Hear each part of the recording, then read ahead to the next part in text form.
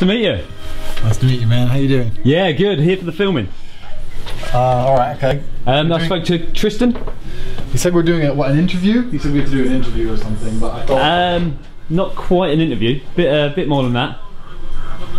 As you can... Got a whole case of stuff there. Well, okay. Oh yeah. I was told about an interview. Sorry, I'm watching Homes Under the Hammer. I was told about an interview. I don't know what else we're going to be filming today. I've got things to do today, so I don't know what else you intend on. Oh, Tristan kind of said 2 months side by side with you. No, okay, yeah, there must have been a mistake because we talked about this in the up run to the fight, like training and that kind of thing. Not after the fight. I just fought at the weekend, so fight's done now. How was the fight?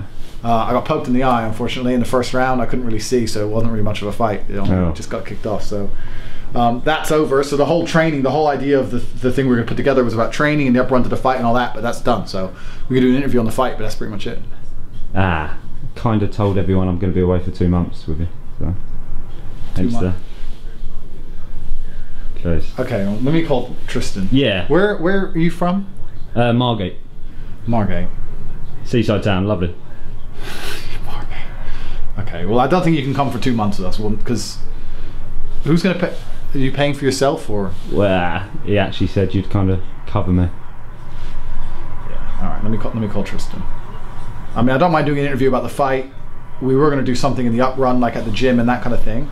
But a lot of the stuff I get up to outside of the ring aren't things that we can really easily put on camera or don't worry, I'm pretty incognito. Has he paid you to come up, has he? He's going to reimburse me, yeah. I've got a bit of money, I've got like 20 quid. What? What's your name? Dave.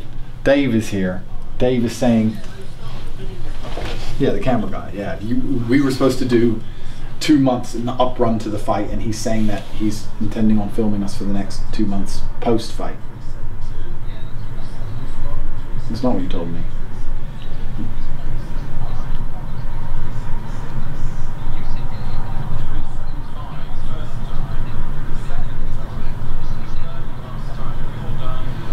I'll call you back. I'll call you back. There's no way we're doing 2 months outside of fighting unless there's some like serious editorial power on my back. Pretty good at editing. Pretty good at editing. Not how good you're at editing. I need to make sure. Okay, in your mind, how do you see this project happening? Kind of just following you around, having free drinks and free coffees and sort of enjoying filmmaking. Okay. Becoming one of the lads, I imagine. All right, and then what gets put in the video?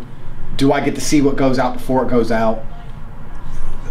How often are these videos going to appear? Like, I'm going to need some kind of control over what's actually being shown, or are you just going to randomly just throw my life out? It's going to randomly throw life out there, but